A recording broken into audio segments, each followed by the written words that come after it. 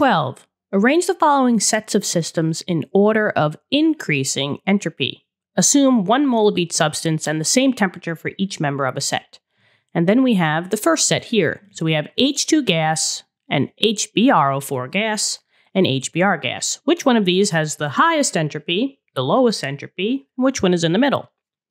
Well, first let's just write out our scope, right? If we want to go from increasing energy, we'll start with the ones that have the lowest entropy. So we're looking for lowest entropy here, and we're going all the way to highest entropy. Okay.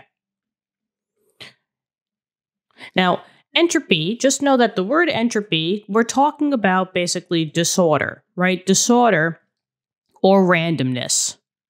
So randomness of the molecules, disorder, chaos, whatever word you want to describe entropy as, go for it. Now, the ruling is down here.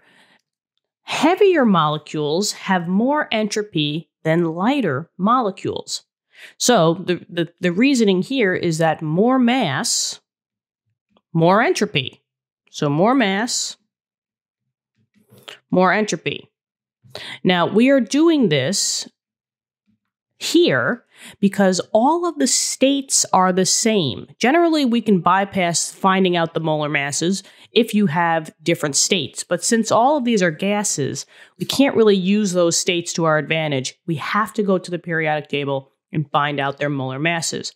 Heavier molecules always have more entropy. So more mass, higher entropy.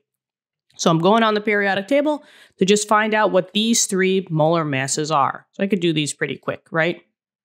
So H2, if we're just taking specific values, 1.008 times 2, I get 2.016 grams per mole for H2. HBrO4 looks like 79.9 plus 4 times 16. I get roughly 144.908 grams per mole.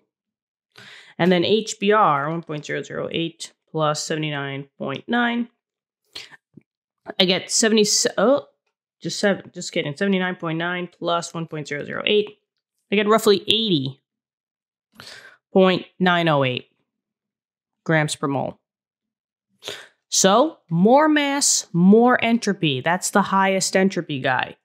So out of these 3 numbers, 144 is the highest. So HBrO4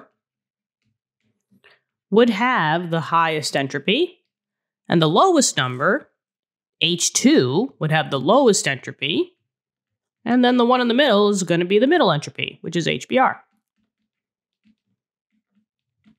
And if we want to write out our little less than or greater than symbols, since we're going to higher ones, the alligator chomps, right, at the higher value.